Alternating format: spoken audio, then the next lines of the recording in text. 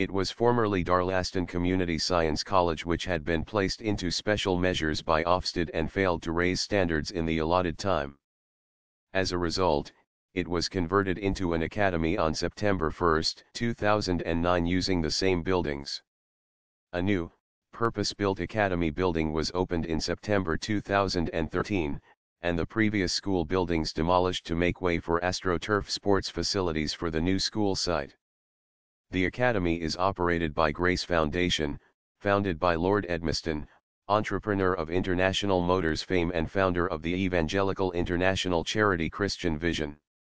Note that the area of Darlaston was classed by Acorn as being hard-pressed, grade 5, in 2009.